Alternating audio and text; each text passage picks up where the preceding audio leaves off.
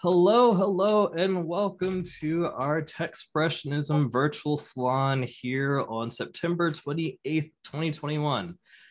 I do not actually recall what number this is, but it's like almost 30. I think it's like 28 or so, 29, thereabouts. 27. 27. Sure. Okay. Close. But anyway, today is going to be a very interesting day because I'm actually presenting today, which is something I haven't done in 7 months. And that presentation was like maybe 5 minutes. So there's a lot that has happened, a lot that has changed, a lot that I've worked on just since joining the movement, which I'll get into. But joining me as a presenter is Holly Gordon, who is one of a very enthusiastic member of the Techspressionist movement, who has been very eager to spread the word about what we're doing and what the community is about. And glad to be presenting with her as well. Also, oops. There we go. And yeah, so if you are here for the first time, or if this is your first salon, our general format is going to be, we have our presenters, which includes me this time around. Usually have two presenters give a presentation for about 30 minutes each. After each presentation, there's going to be a 15 minutes or so Q&A session, which sometimes things run over, it happens, but we generally aim for about 45 minutes per presenter between the presentation and the Q&A session. And then after that, it's kind of just a general discussion where we either circle back to a presentation or just general conversation, really.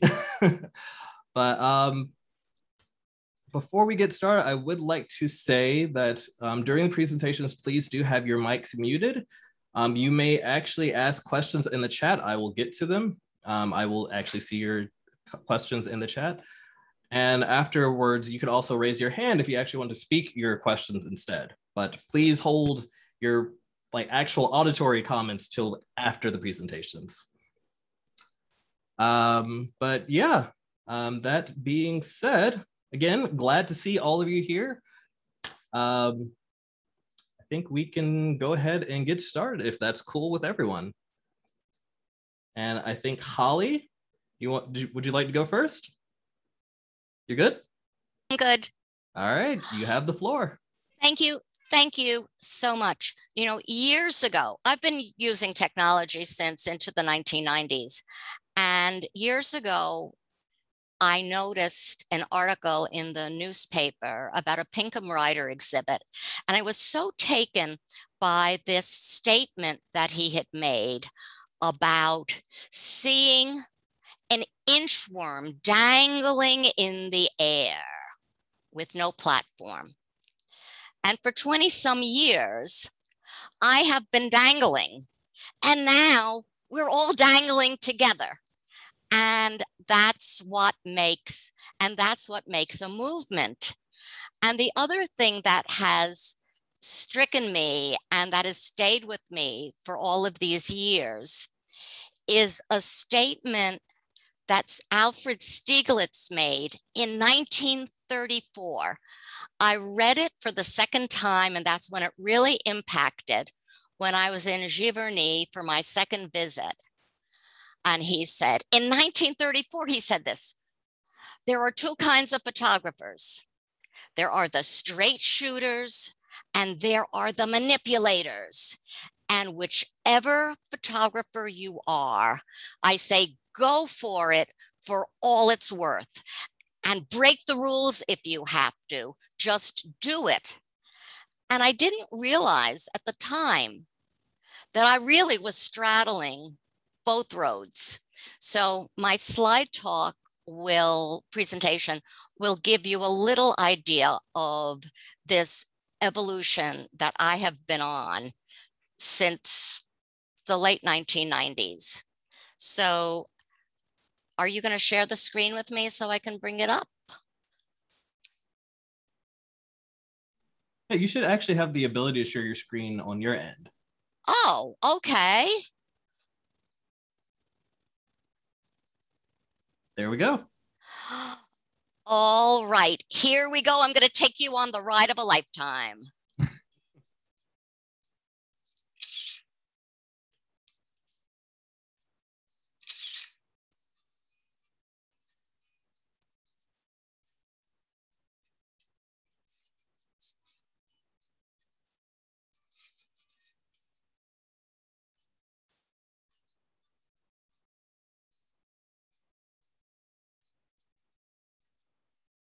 One thing to note with sharing presentations is that the audio is kind of low from the presentation itself. The way I used to paint in layers. People like labels, but this is too new. It is creativity in transition with no accurate vocabulary. It is liminal, and because the camera is my medium, I call my work photo-liminalism. Kind of like the initial response that Impressionist artists received when the establishment first saw their paintings. My art is innovative and moving photography beyond that which we know.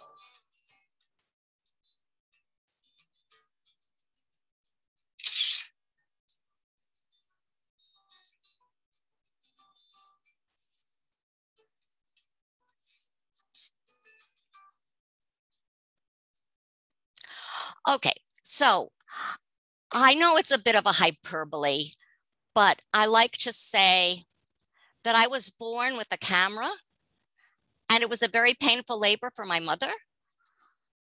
But the camera has always been an integral part of me, at least from the age of 5. And maybe when I was a baby in the crib and I smelled the chemicals when my dad was processing film that he developed, maybe it just osmosed into my being. I don't know. But I've always been pushing boundaries.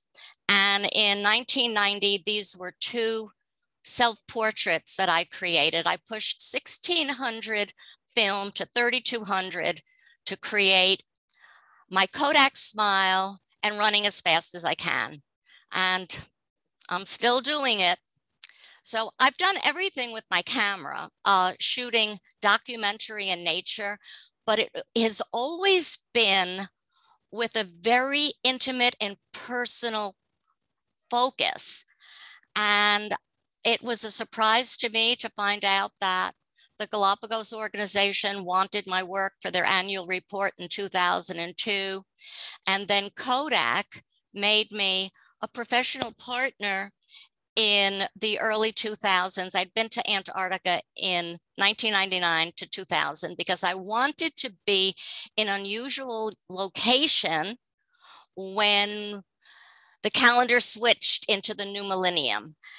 And it was extraordinary. It was the penguins that originally drove me to Antarctica, well, really sailed me to Antarctica, but it was the color and light of the ice scape that actually blew me away. And everything that I shot was with film. I only had 40 rolls, and most of them were chromes, and they had to be turned into internegatives. And my master printer, who was processing everything for me, he had everything printed on Kodak metallic and was so taken by how they looked that he brought them up to Kodak, and Kodak made me a professional partner on the spot. And here I'm thinking, I have got it made. And now look what's happened to Kodak. But just to give you an idea, back to Stieglitz and his whole viewpoint of being a straight shooter or a manipulator. On the trip in the Falklands, I photographed this street scene because I was so taken by the textures of the buildings. And when I returned home, I used Photoshop. This is probably my first direct technological creation. I wanted that image to be more than what it was. So I got rid of things that I felt was superfluous. And then I added my color and my texture to emphasize what I wanted to create. Oops. Okay, so now, okay, so here in this image, I used Photoshop to create layers. And a few salons ago, somebody had mentioned, oh, we haven't talked about layers. And when I heard that, I thought, oh boy, I am going to talk about layers. I took several photographs of this particular image. Only I selectively chose my focus to blur out because I like to make color kind of smush together. I deal with the elements of art rather than the nouns of what it is that I'm shooting. So I wasn't photographing flowers and shrubbery and so forth. I was photographing color and shape and light and pattern. And I wound up taking the digital files that I had and I layered them to create this image. So that is an early use of technology. And here's another one. This was a very interesting learning experience because I started to build a black box out of foam core in which to place this arrangement. And then I thought to myself, I don't need to do that. I can make it all black and white in Photoshop. So I did. Cameras can be very technological. They are tools that we can choose to use and control and not have the algorithms of the devices control us and the image that it's going to create. I'm a control freak. So I've always controlled my camera to capture and create what it was that I wanted, what I was looking at to evoke. So I wind up going to probably, I'd call it my spiritual center, my spiritual core, Giverny. And here I am on the bridge in Monet's garden. You can't see the tears dripping down because I was just so taken by being there my very first time. And I've been there 4 times, spending a week each visit in the actual village of Giverny and going into the garden at 7 o'clock in the morning with the gardeners to have it all to myself, to just revel in it. I wasn't happy with how the wisteria looked. It was so pale, but just wait. Okay, so on this first visit, it was all rainy and windy, and the garden was a mess. It was just a disaster.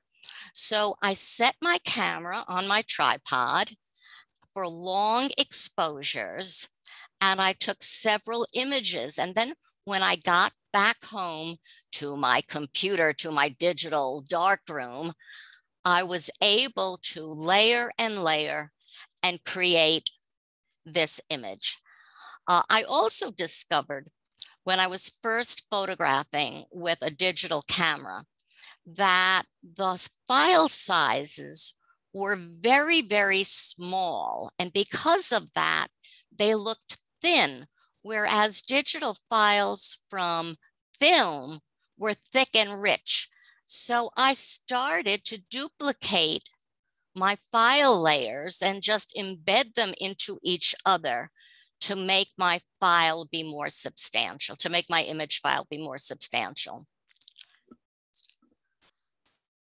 I'm a bit of a poet too, and I write a lot, and a lot of my writing has come out of what I do with my photography, what I do with my art.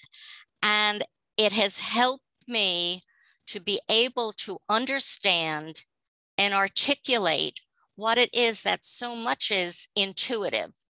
And I'm not going to do it in French because my accent is absolutely deplorable. I search for color and light, I think in French without knowing the words. My camera speaks for me and my heart is full. On my second stay in Giverny, I was most taken by Monet's woodblock collection. Now, this is weird, and there are a lot of things about me I'm going to tell you that are weird. Years earlier, I had been to Maui with a friend who had property there. We spent several weeks, and so he knew all the places to take me. And the place that I loved the most was in the Keaney Peninsula, where the water just surged up against the lava rock. And I felt embodied by Jackson Pollock. I mean, I was so caught up in the kinetic spray and surge of the surf that I was using my remote and changing my shutter speed to get sharp drips and then gossamer of flows. I was just in rapture. And when I was creating this PowerPoint to share with you, I rediscovered that Jackson Pollock was among the artists who lauded Claude Monet as being the precursor of abstract art. What a coincidence to, after all these years, to finally be connected with you and discover our relationship with Jackson Pollock. So when I returned from this visit in 2006 or 2007, whenever it was, I shared all of these images with a collector of my work. And he was very nonplussed. He said, "Holly, these are like tourist snapshots." And I appreciate my support system because I could really spiral into the stratosphere. And he subdued me a bit, and I took all of my images and I tucked them away in my hard drive until I had the opportunity to experiment with Nik software. All I wanted to work with was their silver effects. And I created this image from this one. Well, let me tell you, when I did this, I didn't know how it happened, but it absolutely knocked me on my butt. And it took me a while to catch my breath and digest the exploration and the experimentation that I had begun. And after a few days, I went into another of, I had over 100 files that I had taken from the Keaney Peninsula. And I created this. And then I went on to create this. And I'm beyond ecstatic that I've been using the Techspressionism hashtag in Instagram, and it got picked up, and it's going to be part of the fall virtual exhibit. And you know, the crazy thing is, one of my sons said to me, "Mom, don't worry about Instagram. You know, that's for people who are younger than you are. You know, just deal with Facebook and whatever it is you're doing." And I thought, you know, I don't like to be put into a box and have to just follow the dictates of society. In fact, one time I had said to my class when they were coming in with all of these binders and clothing with Jackson Pollock style drip designs on their binders and their folders, I said, "I bet you think you've got new stuff in your book bags." I said, this stuff is 50 years old. If you really want to study revolutionaries, you should just study artists. So all of these were pieces that I created over a period of time. And I knew I had something. I was doing a solo show, and I even posted the original photographs from which I created my water music series. But I printed up 10 or 12 of my prints, and I sent them to Nik Software. And the next thing I know, I get a phone call from Kevin LaRue, who was with Nik. Nik is it's no longer Nik. I think it's DxO or something. They sent me, he said, we're going to put you in our creative pool, and we are going to send you all of our software, and we will teach you, we'll do whatever tutorials you need to get you to learn how to use our software. And I said, thank you very much, but I don't do manuals. I don't follow other people's directions. I need to figure these things out for myself. So I put together, the first time I sent them a whole series of work that I created using assorted Nik software. After traveling the world for decades, I am exploring new territory in cyberspace. Nik filters are my trusty compass, and I am recreating the visible. A new age of discovery has just begun. In 2008 or 7, I was interviewed by Karen Lipson of the New York Times. This piece was selected as best color in a juried exhibition. And she says to me, oh, this has to be digital. And I said, I did this with film. I set my ISO lower because I wanted the color to be saturated. And I knew because I was shooting at high noon that I was going to get a very pointillistic effect from the harsh contrast. Now, during the same time that I had photographed this, I also photographed this image because I've always liked the way reflections smudge and smush color. But once I had all of the Nik software, I was able to create this image from it. And I created 8 or 10 years after I took the original photograph. Okay, here we are back in Monet's garden, and I was not happy with the wisteria. So I changed it because I wanted it to evoke this emotional power that I felt. I was so complete. I was just in love with being in Giverny and inhaling their air and knowing that I was walking and being in the presence of where the Impressionists were years before me. The arbors and the trellises bugged me to pieces. I couldn't stand the intrusion of those green shapes in this lush garden. So I experimented and explored with Photoshop and with Nik software to create this. And when I finished it, I really think it has an Asian tapestry, embroidery influence. Here too, I created this from someone who was painting in the garden.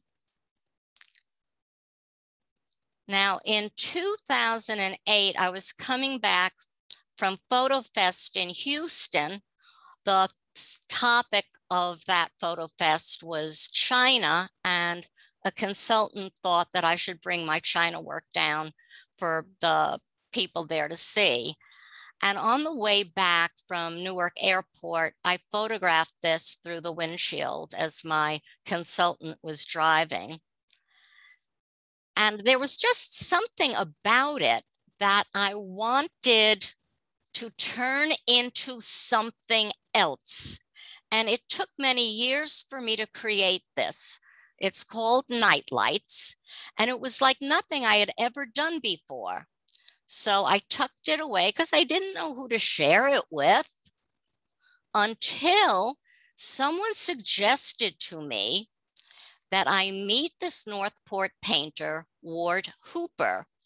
She was a freelance writer, and she wrote about Ward and his paintings, and she wrote about my work a number of times, and she thought that we shared something in common. So I met him, and he started taking me to places that had inspired him many years before. I'm going to show you some original photographs that I took, and then I will show you what I created from them. And I can't tell you exactly how, except I start with an original photograph, and in Photoshop, I will remove anything that I don't want. And if I need to import something from another image, I will do so. And then I start to create layers, and using Nik software and Topaz software, because I did the same thing with Topaz. Somebody had introduced me to Topaz software, and I downloaded a trial version. Well, the thing is, when you download a trial version, you can't save anything. But I outsmarted the technology. I took screenshots of what I was creating, saved them as TIFF files, and then I went into Photoshop and I continued to create. So I created this from this image. Then Ward took me to this location, and I created this. We were working together for several months, and he kept saying, where are we going to go? What are we going to do with this?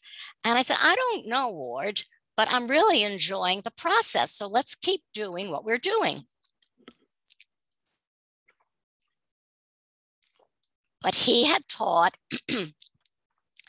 at the Art League of Long Island and suggested that I do a PowerPoint proposal and that we see if we could get an exhibition at the Art League.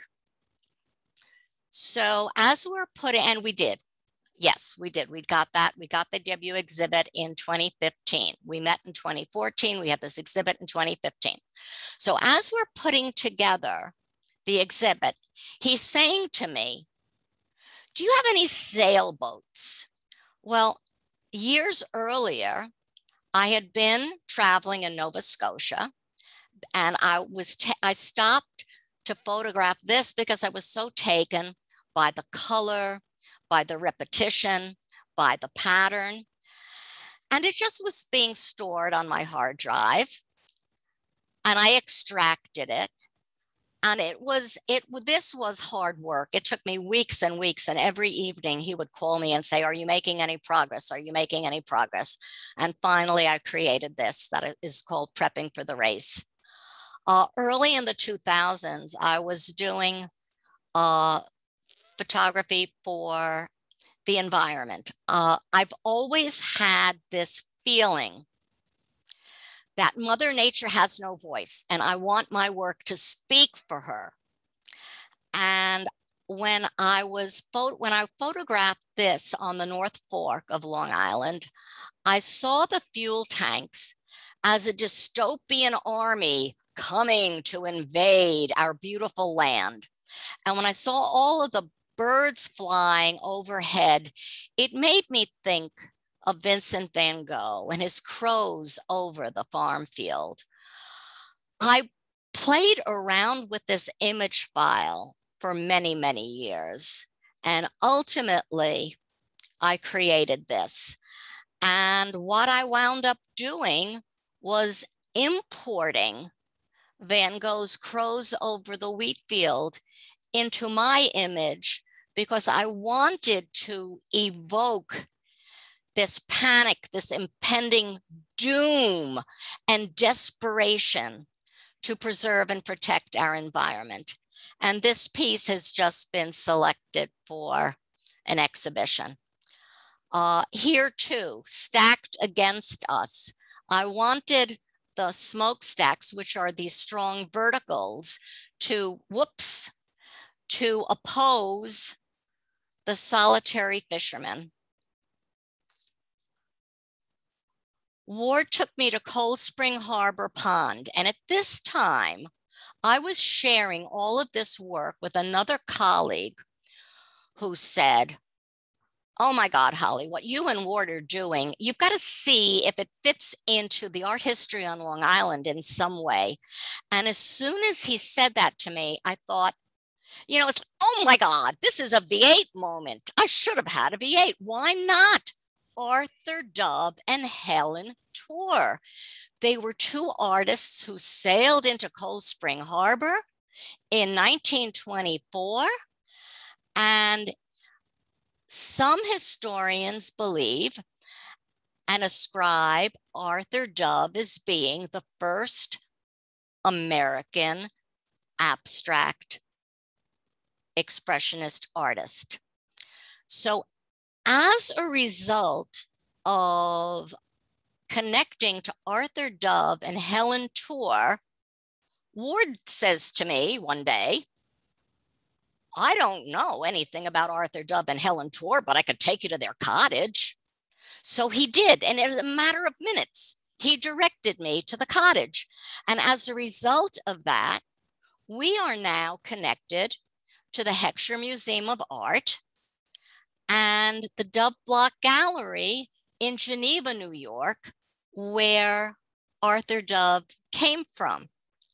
So there are all of these like intangible, invisible threads that connect us.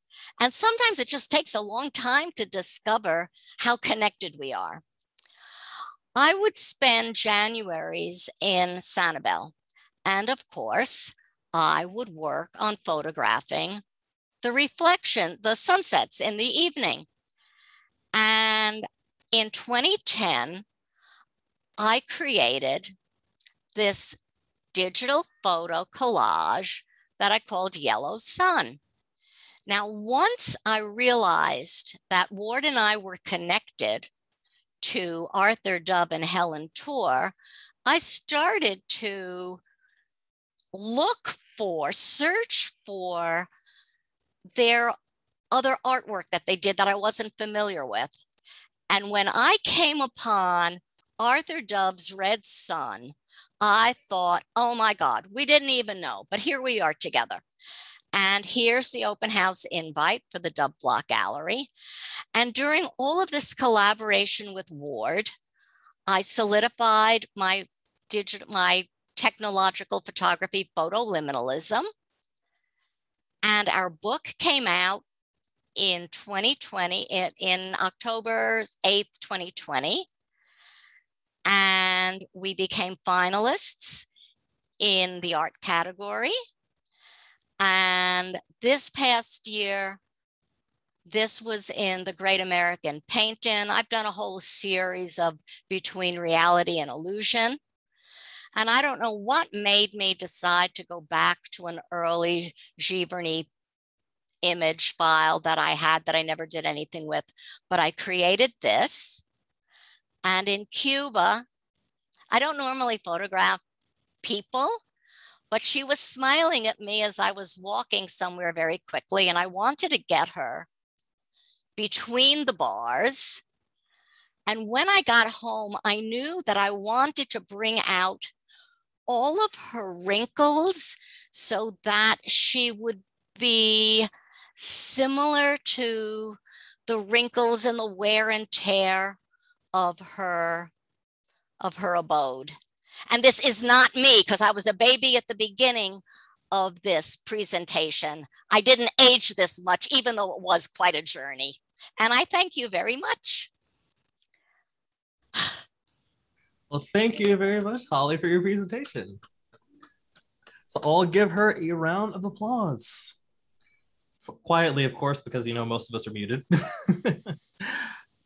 All right. Well, thank you very much, Holly. Seeing the progression and of your work and just how you came to the movement essentially, it's a great journey, great story. Does anyone have any questions for Holly that they want to ask or comments or praise? Because I repeat that a lot. We give praise freely around here. Great work, fantastic, very interesting, beautiful creations. Nice, nice. Well, I have a comment. All right. It relates to you. Oh, In my water music series, I shed Mother Nature's clothing to reveal her bones, her muscles, her tendons. It was her raw energy. And very often, I'm entranced by color, but color has a way of taking us away from the nitty gritty. And when I was going through your generational and was looking at all of the raw power that came from your images, I'm just kind of thinking ahead. And excuse me if you think I'm overstepping, but I really think that your images and my water music have a certain kind of parallelity. And maybe at some point, we might even collaborate together, creating black and white and also creating color. I mean, I can see that happening. I'm always open to collaboration. So yeah, for sure. I think that would be a very interesting experience for me because I actually don't have that much collaboration experience under my belt to begin with. So this will be another endeavor in that. Well, years ago, Linda Moran, who was the director of Islip Arts and managing the Islip Art Museum, she knew what Ward and I were doing with our collaboration. And she had invited me to become the curator for the museum's open call in 2019 that was called The Art of Collaboration. And it was exciting and it was spooky because when you open something up so wide, you don't know what kind of results you're going to get. And the responses from the artists who participated and those who were selected and the media, their mediums of expression. Musicians were working with painters and there were all kinds of intermixing, but they were so excited by the idea of not creating solitarily, but by putting creative heads together to see what might come out. And it just is it's dynamic. I'd imagine so, because just the things that have come out of the Techspressionism collaboration efforts, those have been amazing. Just the how unique some of those works are. It's amazing to me, and I'm like, I don't want to toot my own horn or anything about with that, but I don't know, just for someone that has the background that I do and helping to organize and bring these people together, bring these artists together, that's been an experience all its own too, because I'm not I haven't actually been in the art industry or the art world, or however you want to say, the greater expanse of the art community. I haven't really been a part of that or enmeshed in it. So to have that experience with these other artists and to get them to or help them produce these works, that's amazing to me. So I'm just, I don't know, I'm excited and happy to be here, happy to be able to work with all of you too. You know, it's just wonderful to be part of a process and to go with the wave of it, not to be destination oriented. Because when you are focusing on the end result, you miss so many nuances. Yeah, and nuances are very important.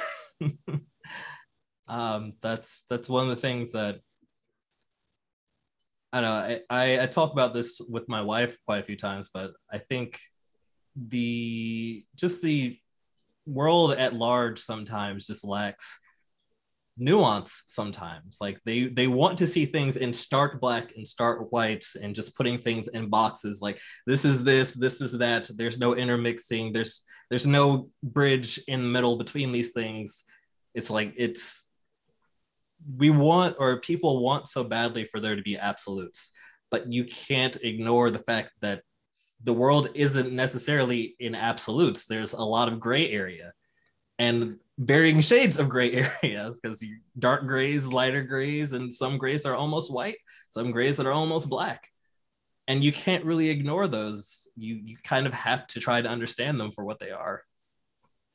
And well, people like to know that something is solid, that is something, as you said, is something is absolute. I've always embraced change and discovery. I find it exciting. It doesn't scare me because it's just opening up new ideas, new possibilities.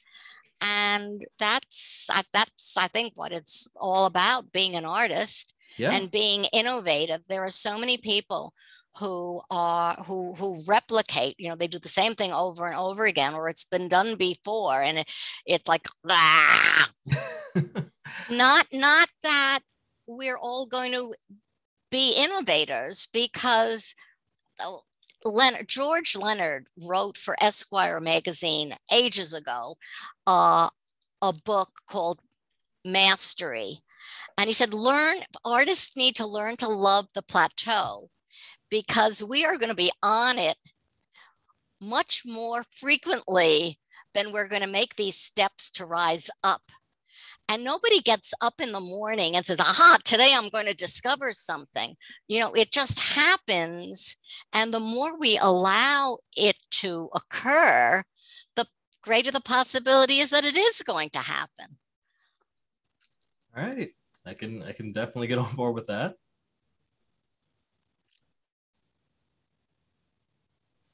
All right. Well, before we move on, just want to give Holly another round of applause one more time.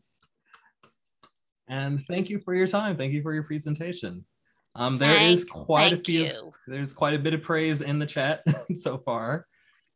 And I'm pretty sure people in their minds are also praising you and just haven't vocalized it, but it's just, you know what, it's just wonderful to be able to share it with a group of people who can understand and embrace it. I'm not always this vocal because they're not gonna get it. Right. So it's good to know that you do. Well, thank you. Thank you. And thank you, Holly, for presenting today. I actually had a visit from our mutual friend, Bob Mielenhausen, and his wife. They were up in Vermont. He had an exhibition up here. So they were our first house guests in our new place. And he actually sold 3 paintings. So wonderful. Wow. My high school art teacher. So nice. Very dear to my heart. Art teachers, a lot of times, I can remember the art teacher that I had in elementary school, and she made an impact on me all those years ago. So I think art teachers are very special, very important. All right. That being said, I think we can go ahead and get on with me, I guess. So hold on, let me go ahead and pull up my presentation, which share. So Davo, since you're presenting, I'm going to give a little quick intro here. You know, Davo was one of the first people that I actually connected with over the phone when I was first getting this rolling, and just initially had rolled out, you know, the idea of using a hashtag. And there was like basically at that point a microsite that was like a one-page site, like, hey, use the hashtag, you know, we're putting this group together, you know, and that was like the whole of it. And then I saw, you know, his work online, and he, I think, messaged me. Like I, you know, reached out to him when I saw the work, and I thought, wow, this is like what I think of when I think of Techspressionism, you know. And he messaged me something like, you know, I really just feel like I've found, like, you know, where I'm supposed to be, or something like that, like something that I really connect with. I didn't know that other people were doing this type of work, you know, with computers. And Davo's enthusiasm was one of the things that made me, you know, decide like this is something worth developing and growing out, because like I really felt like, you know, that feeling, that sense of identification, and that there was something to this that, you know, could be really interesting, you know. And I think that, yeah, so, and definitely like Davo has been a very important part of, you know, the project, in that it was his decision actually, or his suggestion, to start recording and publishing these sessions, because prior to the 8th salon, I think we were just having these meetups, and I think Davo was just like, hey, like, why don't we record these, you know?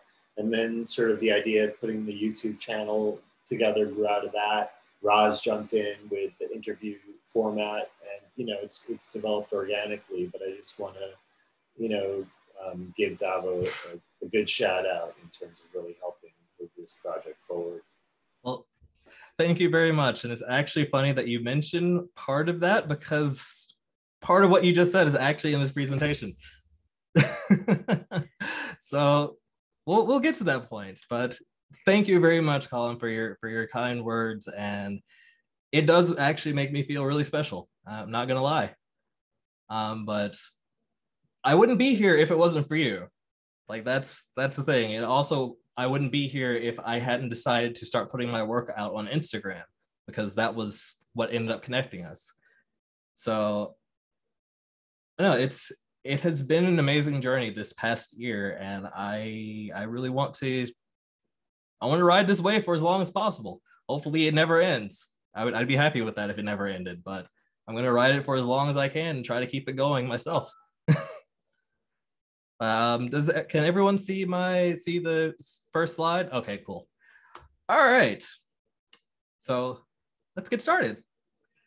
My name is Davonte. A lot of you know me as Davo now. Bradley, pronouns he, him. I'm an artist, writer, poet, philosopher, gamer, streamer, activist, and a bunch of other things that might not be able to fit on this list, but that's kind of like the general, like the big net. There's some other stuff, but I have a lot of interests, always have, always will, always learning. So about me and my story, this presentation is actually going to cover pretty much a portion of my life up into, you know, joining the movement, and then what I've been doing the past year within the movement, things I've been working on, and up into my book, pretty much, that I published, or at least the first part of my collection of poems. But I grew up impoverished. I grew up in a single parent household of 3. It was me, my older brother, and my older sister. And at the time, because, you know, I was a kid, didn't know my mom had mental health issues. How could I know? I was a kid. Kids don't usually know these things, but, you know, you can kind of pick. I was like, something isn't quite right, but you can't put your finger on it. But during that time, if you've read some of my poems, because these poems actually covers the first 8 or 9 years of my life. So you would actually probably know a good chunk about my childhood from reading those poems. Computers and video games, those were my escapes. Those were the things I do. That was how I connected with my siblings, actually, during that time.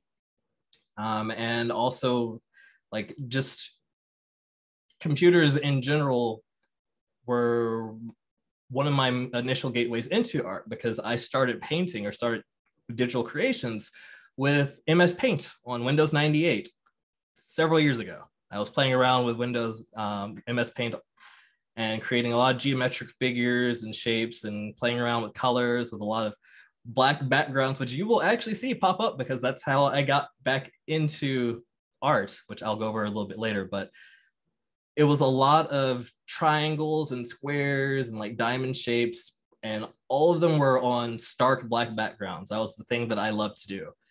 And I still kind of do that sometimes, but I had gotten away from that for a while. But that, anyway, college, I attended Hampden-Sydney College here in Virginia. Very small, private, liberal arts, all-male college. Former Presbyterian college, very conservative. I am not very conservative. There was definitely that experience, that 4 years there definitely colored my perspective of the world, for good and for bad. Like, it's just, I learned a lot there. That's how I got into philosophy and thinking and, being more introspective and all that good stuff. And then fast forward between that time, because that was 2014 when I graduated, to 2020, where I became a full-time artist during the pandemic. Like, I started creating art consistently and more regularly during the pandemic. And I was like, you know what? I'm going to do this. I'm going to try to turn this into a career, because that was something that I always cared about. Initially, I want to become like a character artist or concept artist, something dealing with video games. That's where my mind was at the time, with other kinds of art kind of being secondary to that. It's like I was exploring that, playing around with it, but it wasn't my initial focus. And kind of just charting that journey, you can actually see in these next couple of slides where I was with where I started. So these are sketches of mine from when I was in high school, dated 2005 and 2009. So pretty much freshman year to senior year in high school. Character art. These were role-playing characters that I came up with that were based off of a video game that I loved called .hack. And yeah, anatomy work could use some work, I'd say, looking back. But that was, video games and stuff was very much an inspiration for my work. So I did a lot of character art, fan art, a lot of Pokemon. There's actually one right behind me. We got a sketch of Charizard right behind me, because it still happens. More Pokemon, as I said. But this was early college. This is a little bit significant because this is also around the time in 2001. 2011, sorry, not 2001. In 2011 is when I actually bought my first Wacom tablet, my first drawing tablet, because I had always wanted to create, like, actually be able to sketch digital art, not just working with, my keyboard and mouse.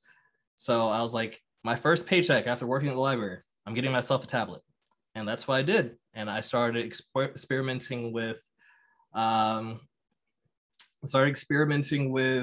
how to use color, because I was afraid of color, because I hadn't actually used it, because permanent marker and color pencil and all that stuff, those were permanent, and I had limited resources. So I started playing around with colors and trying to refine that. I did it inconsistently, I guess, but from the time that I was in college, I was doing that very passively as I worked on my coursework. And then towards the end, I started to try and explore more painterly stuff. Like, I wanted to not just do drawings, but try to do digital paintings. And it was hard, to say it bluntly. Like, it was hard because I had never done anything like that. This is somebody that hadn't actually taken a 2D, 3D, or any other kind of art course up until this point. So this was all stuff that I had learned through tutorials on DeviantArt or just various places on the internet. And the piece on the left that is dated for August 9th of 2013 This is actually a piece that I did for my then girlfriend, now wife. And it was very special because I think it took me probably about 22 hours in total working on this piece. And I was zooming in, zooming out, and I was trying to figure out how to shade things properly and do highlights, and trying to figure out like if it was just a good composition, because I wasn't sure, because I didn't know what the heck a composition was really. It's just like I knew that things looked pretty, and sometimes you can arrange things to look pretty. So that's what I was kind of functioning off of during that time. And it came out really well. I was so proud of myself. And Allison was very happy with the product. She actually had it on her phone screen, like as her lock screen for like years. Like she still has it as her lock screen to this day. And this is in 2013 when I made this for her. So I was like, man, I guess my art can really resonate with people sometimes. But I didn't have that kind of moment where I was like, I should do more of this. It was that because I took so much time on it, and because this was so personal, I didn't really want to like continue forward making art like that. But I occasionally did make art for myself, like the one on the right. And just, again, exploring colors and trying to paint things. And then fast forward 6 years, because there was a hiatus with my art for a very long time. I struggled with like accepting that, I may have been improving. I was struggling with like where my skill level was at. I didn't feel that it was at a good point. And I was getting frustrated because with like the character art and the concept art stuff, I was not nearly at the level I wanted to be at. And it was frustrating because there was so much that I had to learn. There was so much that, I was beating myself up over the art that I was making every now and again. Like I would make something and be like, you could do better than that. Except that was after spending like 8 or 9 hours on a piece and then not being happy with the result. And it was hard. And I was like, man, maybe I shouldn't do this anymore. And just do it every now and again as like a hobby, because it wasn't working out. And there was this moment during the pandemic. I was unemployed at that point because I lost my job. I was working in retail at the time. I lost my job due to the pandemic. And I was at home and I was trying to figure out what the heck it was that I want to do with myself. What did I want to do with the rest of my life? Because I didn't want to go back to retail. That's not something I wanted to do.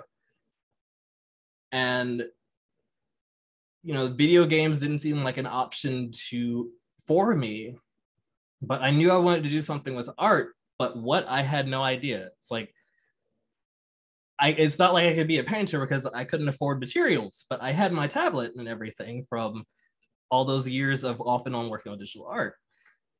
And there was a moment where I was streaming video games because I did that off and on over the years. And at the end towards the end of the stream, I was like, well, maybe I should stream my art or stream progression of working on art. And it was like the last 5 minutes. Like I have this video still up on my gaming Facebook page. The last 5 minutes, I was just playing around in the software that I use. I use software called Krita now, but at the time I was using something called Paint Tool Sci. I was just playing around with Paint Tool Sci, not really having an intention in mind. I was just making brushstrokes. And this happened. Like literally this happened. Like this was not planned. This was not structured. This eye ended up just coming to be. And I was happy with that. I was like, this actually looks amazing. And it took 5 minutes. Like I'm happier with this thing that took 5 minutes than I had been with any of the other work that had taken hours and hours to work on. And it was done. Like I could walk away from this, it was done. And I was like, that was that first moment. I was like, maybe this is what I should be trying to do. And so that was July. And so then I started experimenting. I created my first series. I use that very loosely because it was I didn't actually know what a series was at the time. Like, when I say that I had not, well, I had virtually no familiarity with how the art community worked or how like the greater art world at large worked, even art history, I was a complete novice, complete amateur, very, very low level experience, very low level knowledge. But I was told, I was like, well, maybe you should start working or start thinking about working in a series. And I was like, okay, I guess having some sort of cohesive theme going on could help. So I kind of tapped into my roots from my youth, where I was making artwork on black backgrounds and just using like basic colors, very basic shapes. Except this time I was using like brush strokes, like because I was just trying to get a handle on some of the brush strokes from the software I was using, which was Paint Tool Sci at the time, which is what I had been using for my other artwork. And this series it doesn't have the impact that I think it should now, but I actually came back to the series a couple of times over the months. But the series was pretty much about, and also this is like not the entire one, there's like maybe 4 or 5 other works that are part of it. But they were all about my family and, just different parts or different aspects of my family that I felt had a major impact on why my family is the way that it is now. So my mother's anguish, she was diagnosed with severe depression. She had probably had that for most of her life, from childhood on, and never been treated for it, never got seen for it. She didn't even acknowledge that she had it until she was almost 50. My father's anger. One of the only like heartfelt conversations I've had with this man, and I got him to finally open up to me. He told me that pretty much that for the longest time, he did not understand why he was so mad. He didn't know where his anger was coming from. He just knew that he had it and it frustrated him to no end. And he was darn near 60 when he finally got therapy for it. But between my mom's depression and his anger issues that had, repressed anger issues, recipe for disaster for a marriage, I'd bet. And not also the greatest environment for raising children. So my brother, after my dad left, ended up becoming like the head of the household, the man of the house. He had a learning disability and ADHD, not kind of position somebody like that should be in. And my sister, her mental health took a drastic turn once she went off to college. If in the poems that you'll read later, because these are actually 50 poems of 200. There are 150 more poems I haven't actually done the illustrations for. But she changed very drastically later on, right around time college, and she just took a decline. I'm not sure if it's schizophrenia or something else, but she's not well. And it had that threw a wedge in our relationship as siblings, my brother, all that good stuff. But anyway, that was the kind of premise behind that series. I revisit that every now and again. And then I started experimenting more with just all the tools that I had in the software I was using. So I started creating, just all sorts of things. It's hard to say what the method to my madness was, but the kind of overarching feeling was that I just want to create. I don't care what it looks like. I don't really care about the brushes that I use, but I want to make something that looks good to me and I can say that it's finished and it's done and that's it. So it was very therapeutic, because I was also going through or help processing some of the emotion that I was dealing with, because pandemic also, issues with my family. So got depression, anxious, and entwined. Entwined was kind of in reference to, being entwined still with my family, even though I haven't actually seen some of them in more than a decade. They're still having an impact on me. And then there was some other experimental stuff that I did, where I was experimenting with painterly effects and that sort of stuff, and experimenting with color, still using a lot of black backgrounds because that was where I was comfortable. it was still fun for me. I think I got an inspiration for the one on the left from actually going on Instagram and just looking up abstract art, because I was like, I think that's the kind of art that I'm doing. Like, that makes sense. So I was like, I wonder what other abstract art styles are there. And so that's where Gold Flesh came from. And Yoru soon thereafter also developed in kind of the same thing, where, you know, color fields and geometric shapes and all that good stuff. And then period of time where, again, just playing. I would say there was a point where I realized that what I really want to do was just have fun with the creation process. And I had probably never had so much fun creating art before up until this point, where I was legitimately just playing with my brushes in the software that I was using and just having a go at just creating. I remember I told Allison a couple of times, I was like, I'm having so much fun. And she was like, yeah, keep doing that. And I was like, all right, I'm going to keep doing that. So play and the idea of play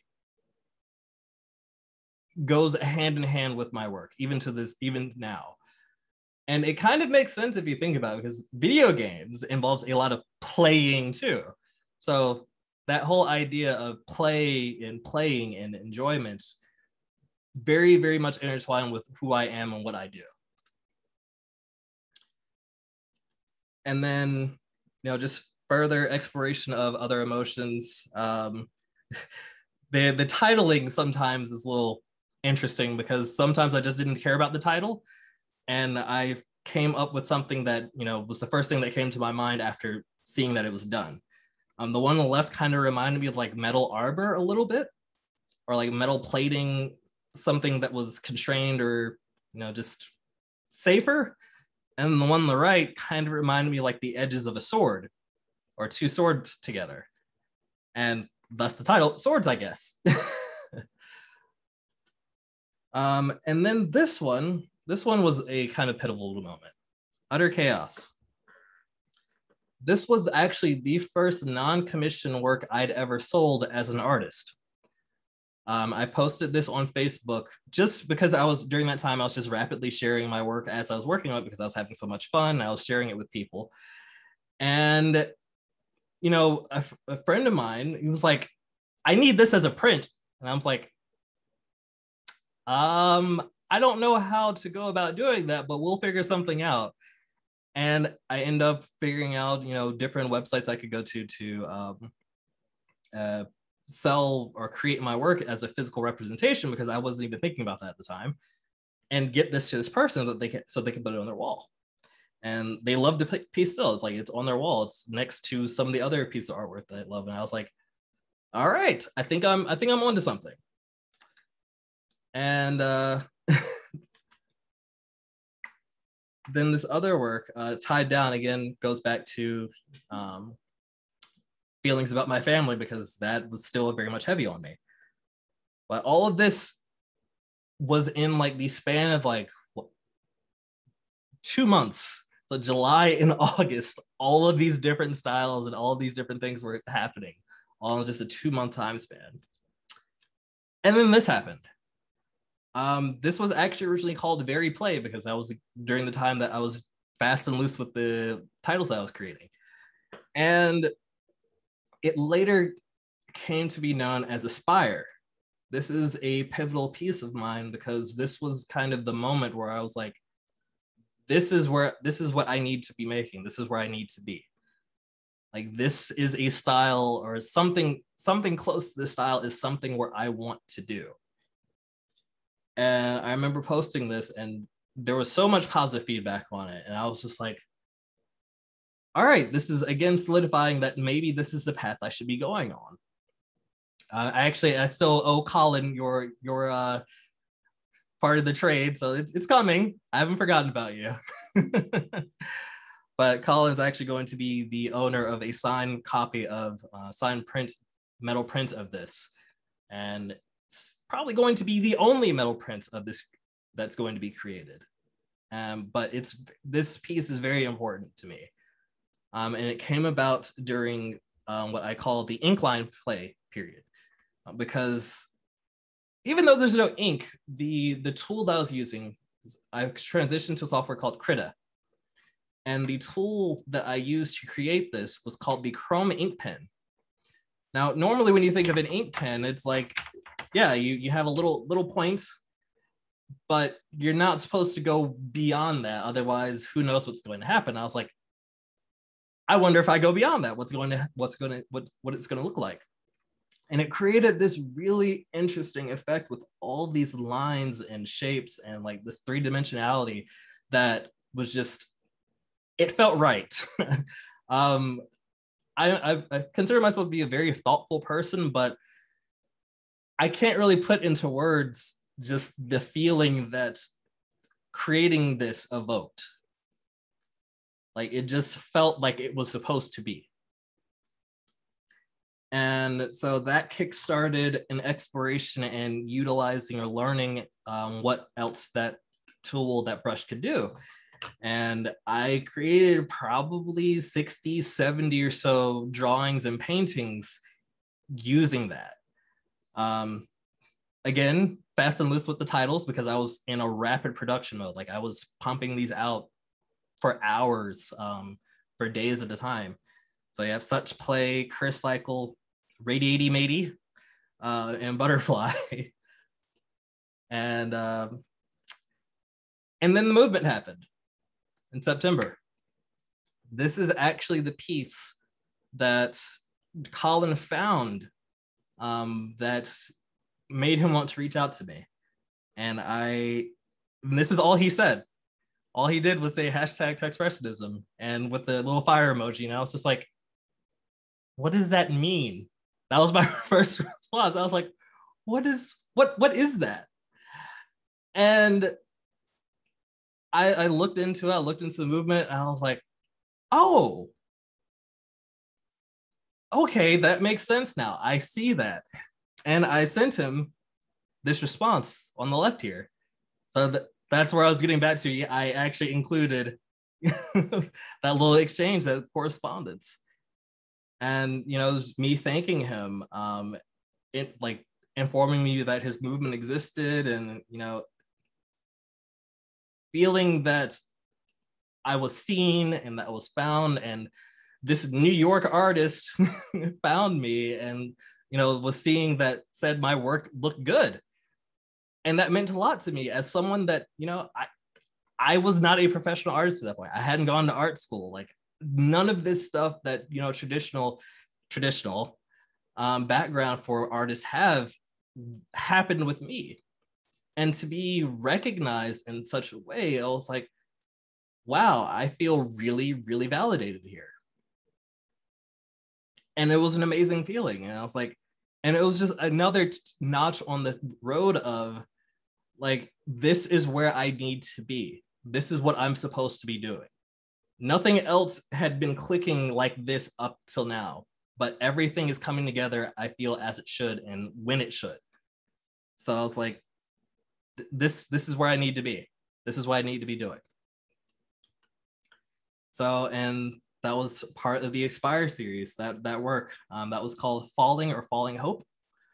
That was me exploring more use of color and lines and, just all sorts of structures. But this is like the first series after the family series that I created. And then, of course, because going to fall, because it was at the end of September, I was like, no, I'll make a fall series. I don't know what else to call it, but I'll just call it the fall series. This is a few of the works from that series. There's, of course, there were other works in the Aspire series as well, and there's other works in the fall series too, but I'm just trying to give a snapshot of what more or less the rest of the series kind of looks like.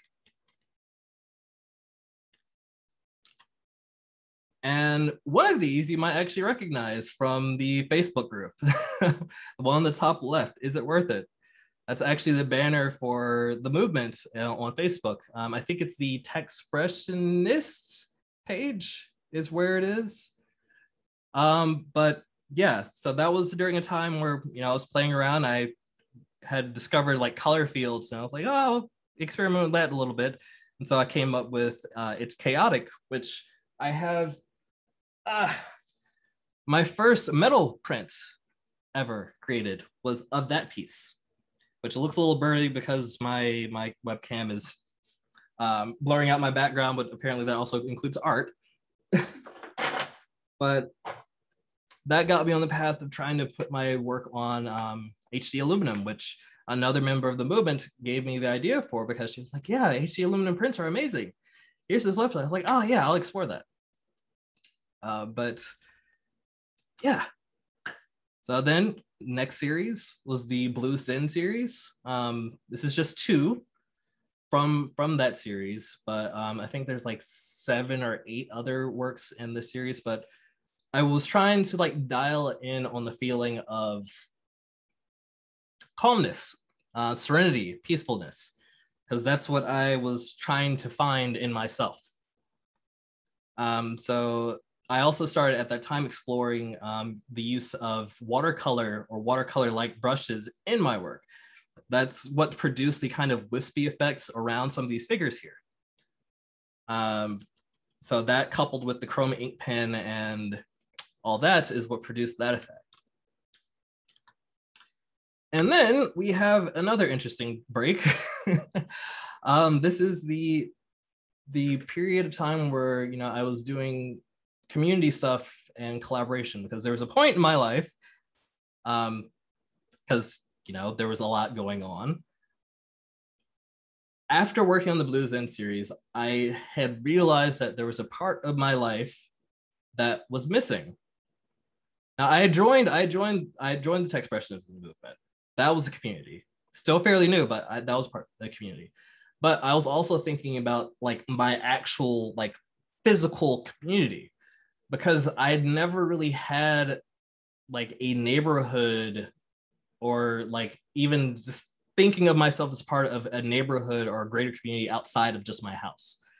That was something that I never really felt before. And I was like, I think I probably should have something like that. And the work on the left, called Community, was actually created during a virtual paint night that was put on by a nonprofit organization called Art 180. And I was doing this as people were, you know, painting in real time with like traditional stuff. And there was me over here creating this digitally. Like I actually had it was in a Zoom meeting.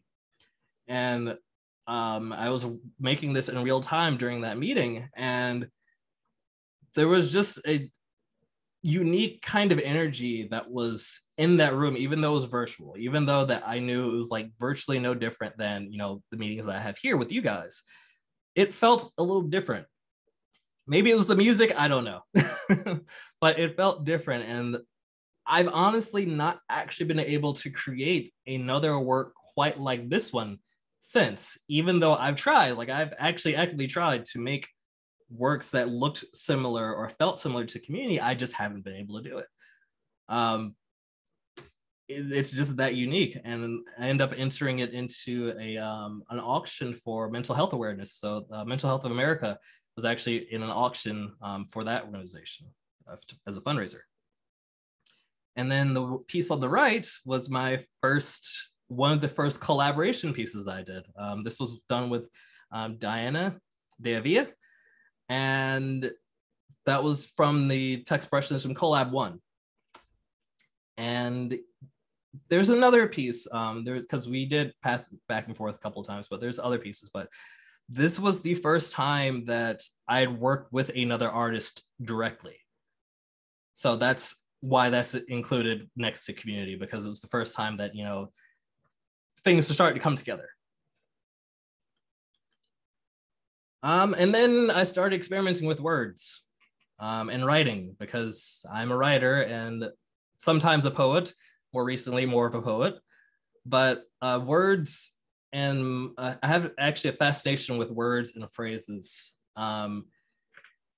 It comes with having a good memory when it comes to that kind of thing, but not necessarily a good way, because not all the words are good. Like there's a lot of negative words that are floating around in my head that I can't forget that were said.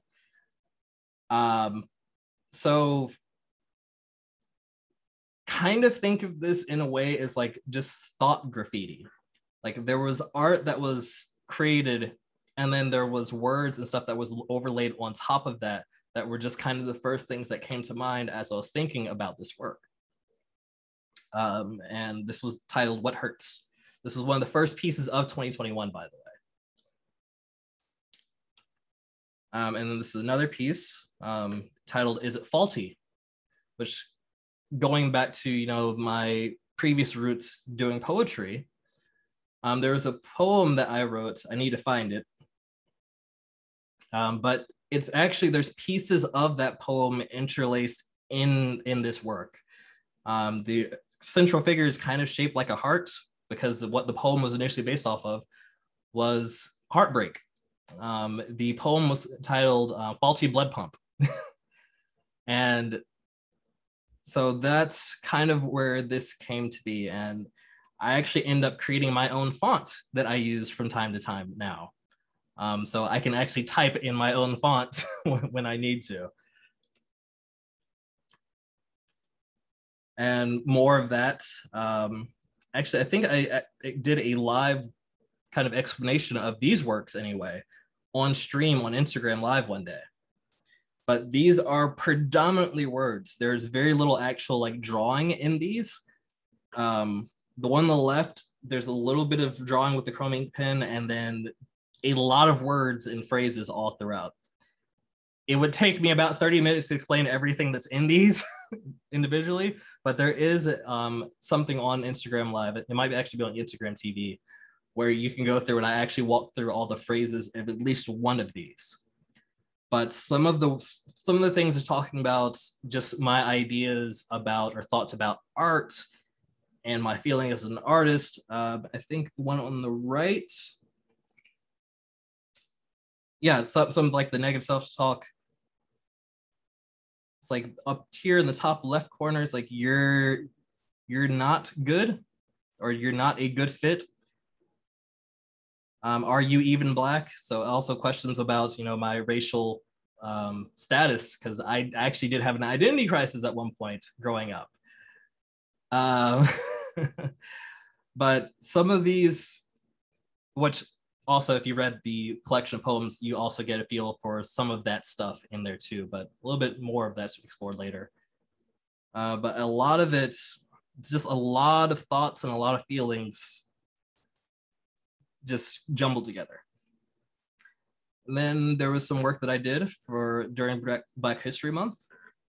These colors are significant in that they're all based off of the Pan-African flag, which is red, black, and green. And what all of these colors correspond to are pretty much what that is actually saying.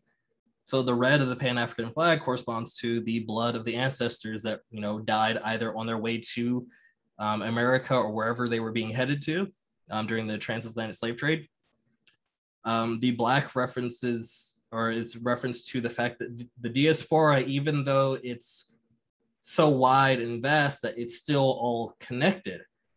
And that's why it's in the middle of the Pan-African flag. If you actually see it, it's a bar where red is on top, green is at the bottom, and there's this black bar in the middle, because that's the connector between the two. And the green on the bottom represents, you know, the natural resources and, you know, just bounty of Africa itself, the ancestral continent. So that's why it's entitled Bountiful Land. And these are two other pieces kind of in that same motif, that same color scheme, red, black, and green. One left literally being called Pan-African, and the one on the right is Disconnected. Now that one is significant because back to the whole me having an identity crisis as a Black person, because of my status and just for a lot of factors, I'd never actually really felt connected at all really to either the Black community or like my ancestral origins. This was all like, I felt so distant and away from all of that. And it's still a feeling that I fight with today.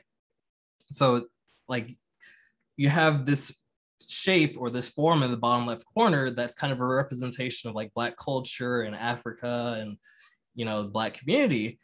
And the top right, it's more or less like the embodiment of me, my mind, my soul, and they're trying to connect, but they're just also being like potentially pulled apart. But yeah, that's what that work is about. I actually wrote a blog about that not so long ago, and I can share that later if anybody wants to, but I'm not much of a blogger. And then after that, there was a period of time where I just did a kind of very rapid exploratory period again, because that's what I love to do, with experimentation and just trying to make new things. And there's probably about 20 or so entitled works that I did. Some are black and white, some feature color, but all of them are more or less trying to do something different that I hadn't quite done before. Apparently, I also forgot to include the titles for these, but the one on the left is out of my mind. I remember that specifically. A lot of color work. And these, one on the left I actually animated. Wanted to actually include that animation, but I could not get it to work. But there's a little GIF that's associated with the one on the left that I was thinking about turning into an NFT. And there's some other stuff that I'll highlight a bit later, but there are actually like some motifs or symbols that I actually include kind of infrequently with my work. And then we went to, this is later in 2021, and we went to Myrtle Beach. And I took some photographs there of the water and the beach, and I made some like composite digital paintings / photography stuff. My first time going to Myrtle Beach, didn't actually travel a whole lot when I was younger. So this was a fun experiment because I had always wanted to, do a little bit of photography work in the first place. And being able to mix that with what I was currently doing, it was a good time. It was fun. This was not based off a photograph I took, but it was based off a photograph of a wave. I loved this one. I loved how it turned out. And it's actually almost like a collage too, because the bottom section here actually comes from some other paintings that I did. And I cut and pasted it into that, overlaid it, painted over it, and it created a very interesting effect, I'll say. Probably won't be able to do it again, maybe. I don't know. I didn't record the process, but I vaguely remember how I did it. And then I got more into the idea of creating digital collages, and that's where these two came into space. The first one was actually, there's portions of this one on the left that actually came from Crash, C2, and Making Waves. Like if you look at this top right corner here, and down here, top left corner, those are all from those previous works.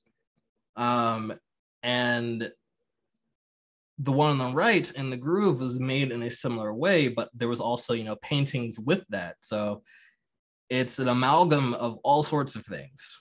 And also around that time, I had discovered the Afrofuturist movement. And I was like, a lot of that is figurative.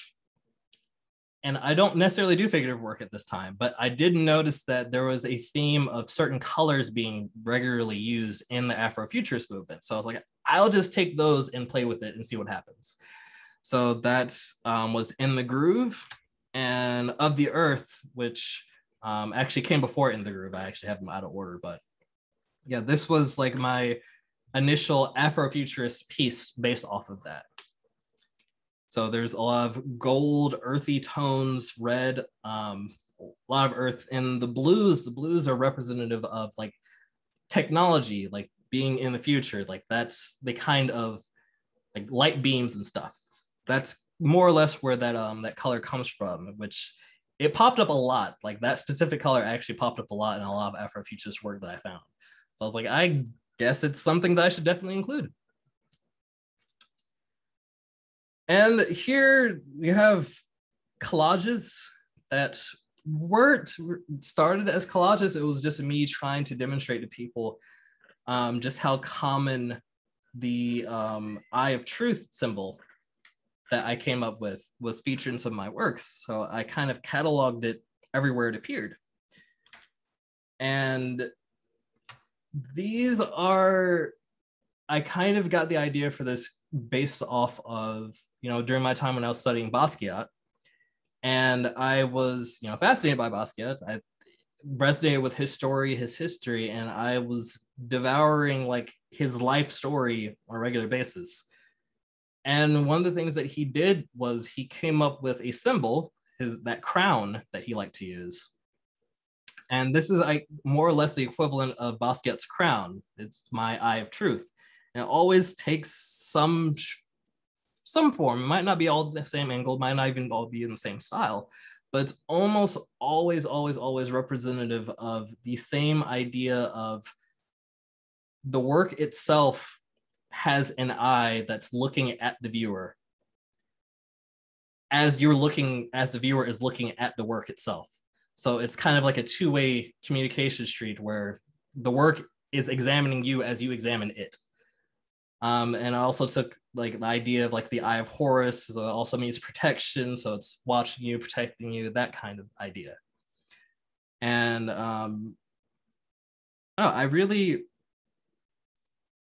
it also kind of lines up with the idea of who I am as a person, because one of the things that kind of defines me is that I'm an observer. I'm not necessarily always an actor, but I observe constantly. There's actually a poem in there about hypervigilance. It's because I'm constantly watching, constantly observing everything that is around me, like just trying to look for anything that might be significant to either my safety or, maybe something I should just watch out for, just looking for patterns, that kind of stuff. Always doing that. I wish I could turn it off, but I can't. But it's served me fairly well. I've recognized a lot of patterns with a lot of things over the years, like even when it comes to behavior. And I could like accurately predict certain things before it even happens because patterns that I've observed. But yeah, this is just several of them. And I'm realizing that my presentation is probably going for a bit longer than I intended. But here's some more play stuff. I was experimenting with some neon stuff because I like the neon color scheme. And was trying to figure out how to incorporate that into my own artwork. And this is also during the time where I was experimenting with NFT work. The one on the right was actually uploaded on Hic Nunc, which is why it's titled Nunc, which I can't remember what that actually means in Latin.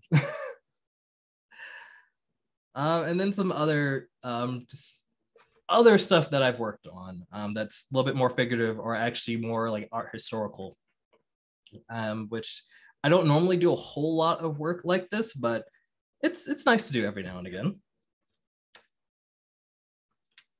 And this one, Lost Connections, kind of a continuation of kind of the things I was exploring back in Black History Month, so back in February, where you have your reds, your blacks, your greens, but also features an actual like noticeable shape. That's the cowrie shell, and the cowrie shells they were for a long time used as currency, actually, for a very long time, but they also had like spiritual meanings associated with them as well. And in African culture, a lot of African cultures, they were very significant. Actually, if you look at a lot of African art, you will see cowrie shells more often than not in a lot of it. And so I was thinking about, again, my lost connections to that and was kind of bridging that gap.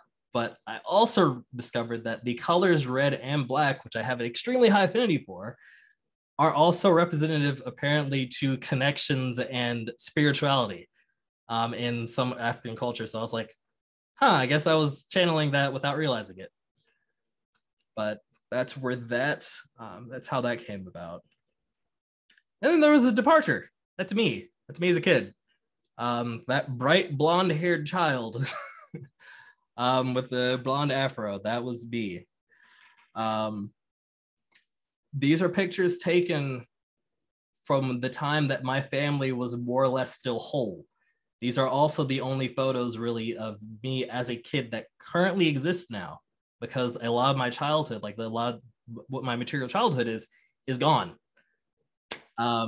Is either lost due to being in storage and we lost our storage unit, or it was just thrown away accidentally. But I literally have no childhood photos really anymore, except for the ones that I saved and scanned as a kid when I was like, because I put these online when I was like 10 years old, and they're in an old photo bucket account, and I pulled them from that photo bucket account for this. And I decided to make this. And interestingly enough, my father of all people decided to buy a print of this. I guess maybe he felt guilty, I don't know, but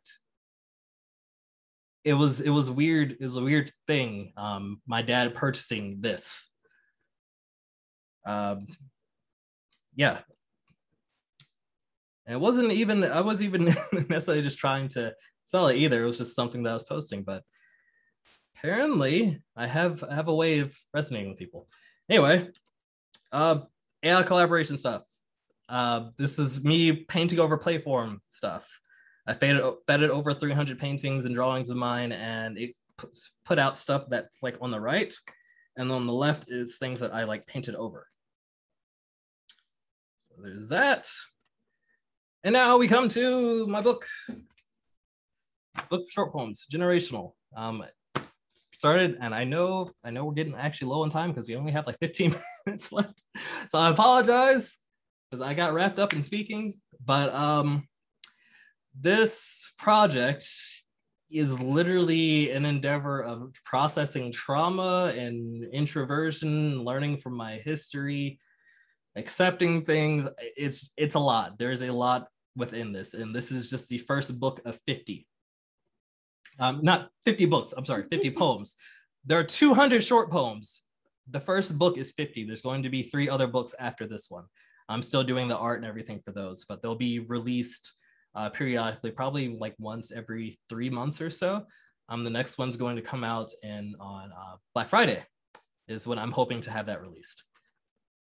But this project combines being an artist book, because I was fascinated with the idea of an artist book, with an autobiographical nature, and also my love of poetry, which is something that I hadn't actually done in a very, very, very long time. I used to write a lot when I was younger, mostly to help me process what I was going through as a kid, because I went through a lot.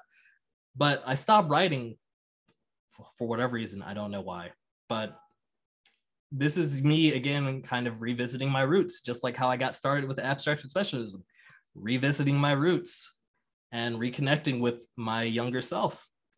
And that's what this project kind of started with.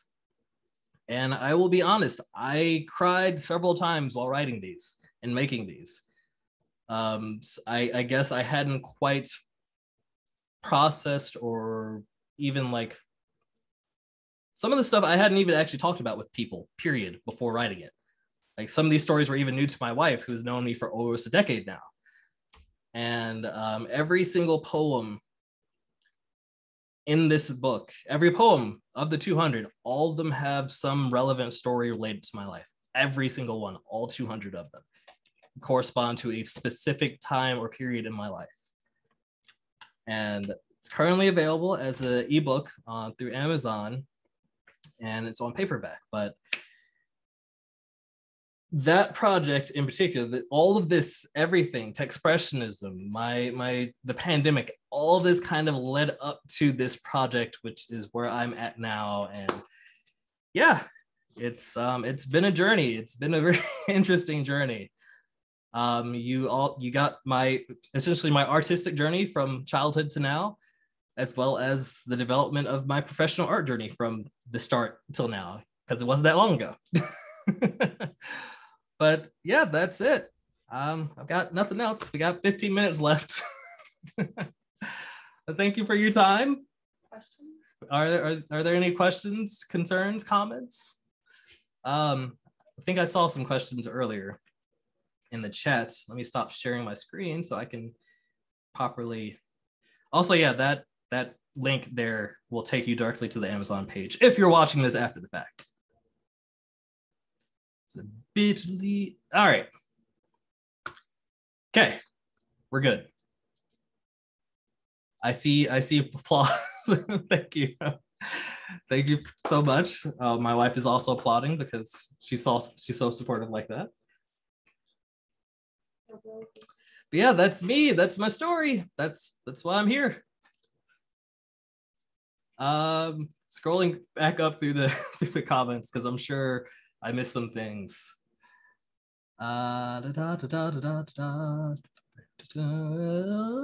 Okay.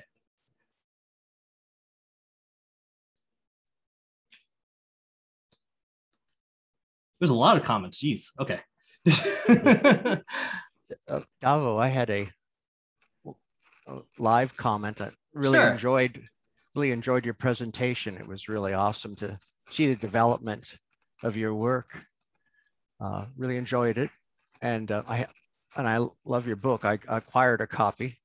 Oh, thank you. And recommend it. So excellent. Keep doing what you're doing and let it flourish and develop. Thank you.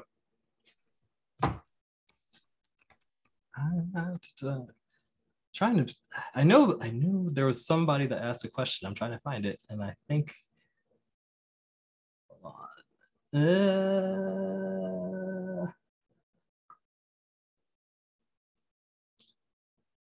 probably help if I wasn't skimming. All right, but there is a lot of praise at least. Oh, is the complete work you are developing digitally or involvement of hand drawing or art?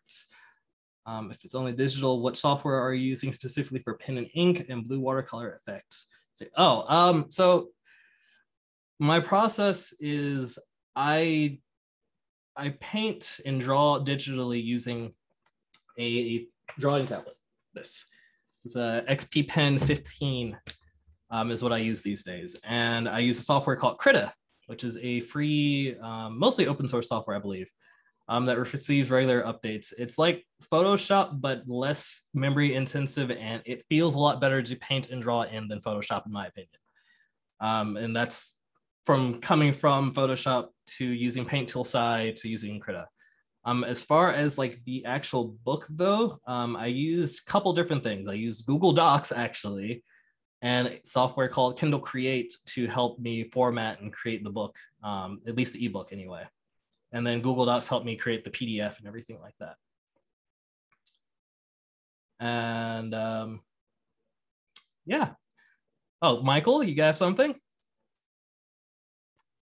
Yes. So really, really powerful work, Davo, gotta say. So I guess I have a couple comments and for you also with kind of dovetailing into Holly's work as well and Techspressionism, but there's an artist, maybe you're aware of him or not. I think he's Ethiopian, I'm not sure. Mm-hmm. Ibrahim El-Salahi.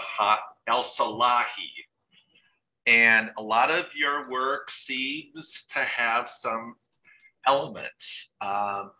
And your geometric works that you showed early on with the black backgrounds, mm-hmm. They're very raw. They're very powerful to me.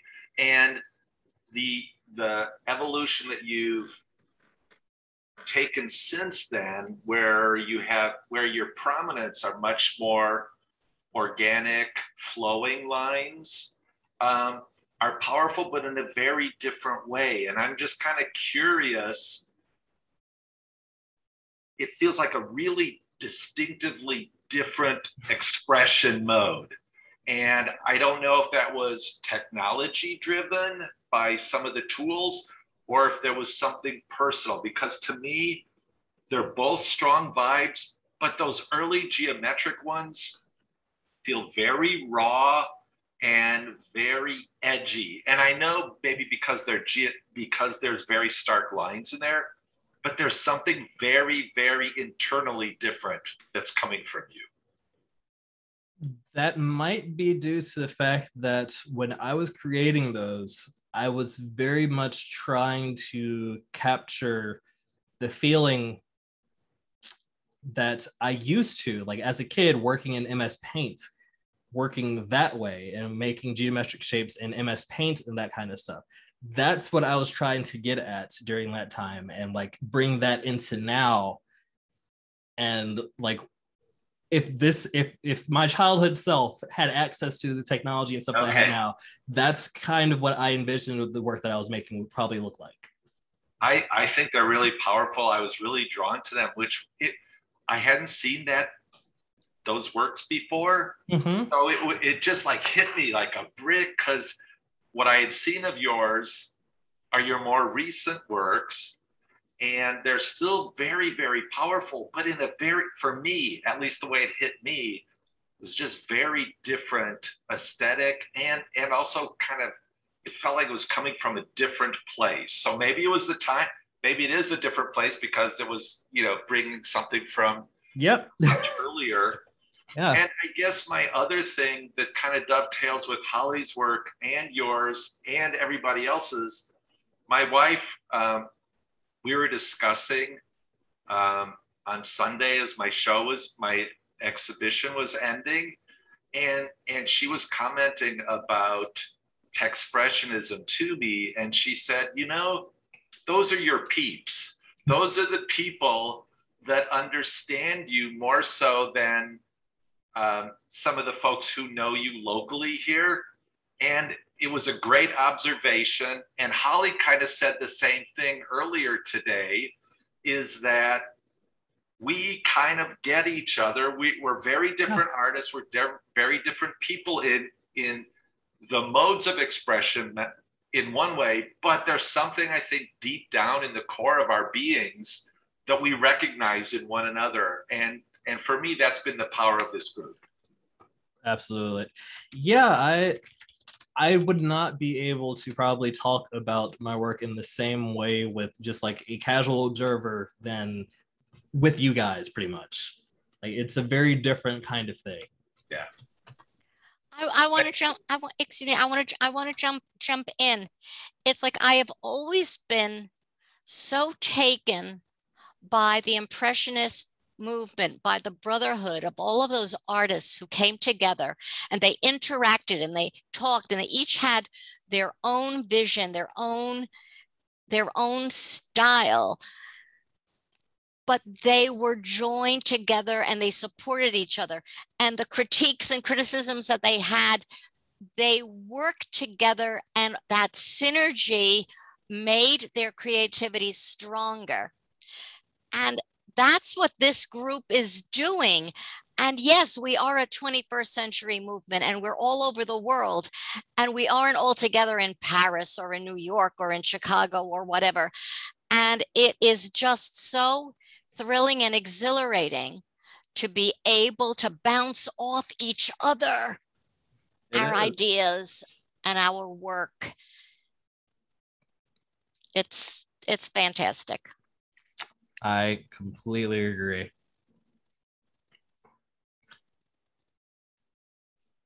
Painter Ahmed Mr. Okay. I will definitely look these people up. And that's another thing too. I didn't actually mention that during the presentation, but during that kind of rapid experimentation period of mine, I was trying very hard not to necessarily reference anybody, not on purpose, at least, because for all those years prior, I was constantly using references with what I was doing, because I was making fan art or, doing gesture studies and stuff like that. So I was constantly referencing something else. And I was like, I just want to reference me in myself. So let's see what that comes up with. And that drove a lot of what I did, actually. So, ooh, I just realized we only have 4 minutes left. Oh, okay. So, I guess I can take or Holly can take one quick question, comment. I got one for you, Davo. Is that picture that you had, the childhood pictures of yourself, is that the only one that you've done that incorporates photography and digital drawing together, or any other? Is that a modality that you'd like to expand upon in the future, or is that sort of like a one-off? You know, because you have those pictures. I don't know. If I wanted to do more, I would like to do more, like trying to like piece together from that time period that is essentially lost to me, except in memories now. And I don't think I have enough source material for it, is the thing. And I think I do have like some pictures from my childhood that are still online, like me with like a cat that I used to have, and one picture that I really want to have, but I don't have it anymore. And it's actually a poem here that kind of captures what it was. Let me try to find it real quick. Where is it? But it was about my siblings and I. And geez, where'd it go? And oh, yeah, it was this one. This one on, well, here, yeah, this one. It was a picture with me, my brother, and my sister, and we were all, you know, standing close together and, you know, looking like a family. That's never going to happen again. Like I don't, and I really wanted, or was really hoping that, you know, someday that might come to pass, but, you know, the only way I could replicate that feeling or that imagery again is through something like this. So this is like the only reference that I have to that photo now, that memory, this poem. And a couple of the poems in here are kind of like that, because I don't have physical representations of a lot of that time anymore. All I have is my memories. And I don't know, for something like that, so with those photos, I would rather have more like actual photos if I can find them to do. And someone might have them somewhere in the family, but they probably don't talk to me anymore, or probably don't want to talk to me. But it could be something I try to hunt down and do later on if I get the chance, because I know where some of these people live. I know there's a chance that they have photos of myself when I was younger, or my siblings. But we'll see how it goes. But at this time, yeah, it's kind of just a one-off thing for now. Also, I think we lost Colin. I think he DC'd. Whoop. I'm here. Oh, you dropped down, or somebody else left. Because you were in the first row, now you're in the third row. Either way, yeah, we're right at 4 p.m. now Eastern time. So I guess with that, that's about it. You can definitely stay or stick around after the recording is finished to chat if you want to continue chatting. But the formal part of our Techspressionist Salon has now concluded. So very much thank you for being here, and thank you for allowing me to take up so much of your time because I couldn't stop talking. Thank you for being a supportive part of the movement. It's been a pleasure to have you all here, and thank you very much. And Tommy is showing off his upcoming show, I think tomorrow. Yep. Or no, 2 days, September 30th. And yeah. Thursday, hope to see everybody in the city. Yeah, or everyone that's who's in New York. the city, stop in, please. Yeah, everyone that's in New York, go hit up Tommy. All right. It should be fun. Yeah. Thanks, Davo. No problem. Tommy, if you haven't already, definitely share the details for the opening and everything in the Facebook group. And yeah, I absolutely will. I'm waiting for the official thing to come out today. They're putting the PR together kind of last minute, but I'll share everything. Fun Discord. And you're going to be the next salon presenting, I believe. Yep. And I think from the gallery, hopefully. Well. Oh, nice. Awesome. Nice. That'll be a first, I think. All right. Well, thank you so much, everyone, for being here. And I hope to see you next time. I'll give you all a round of applause, I guess, because you all give me a round of applause. So I guess it's kind of going back and forth, but Thank you so much. And with that, that'll be it. Thank you. Everybody.